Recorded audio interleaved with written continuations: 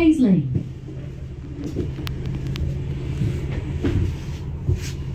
Nine to Stourbridge.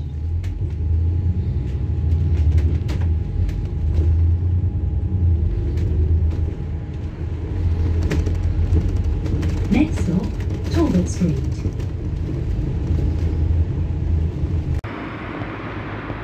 The enemy and any kind of limiting thoughts that he wants me to have in my mind. Like the Bible says, I can do all things through Christ who strengthens me.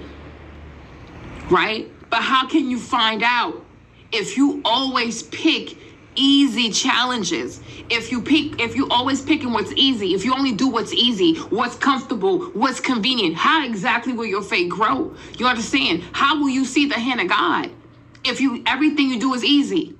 You know what I'm saying? Like there comes a time you have to challenge yourself.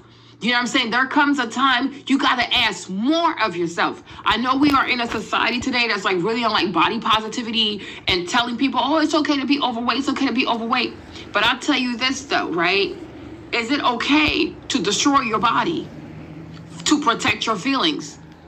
You understand? Like a lot of times these philosophies that people have when it comes to obesity, just because we don't want to hurt people's feelings or we want to make people feel comfortable. Anybody who's comfortable in life, you will perish. You will not prosper. You understand? Nature hates people who are comfortable.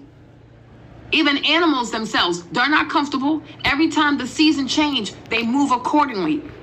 So if nature has a pattern of seasonality and other mammals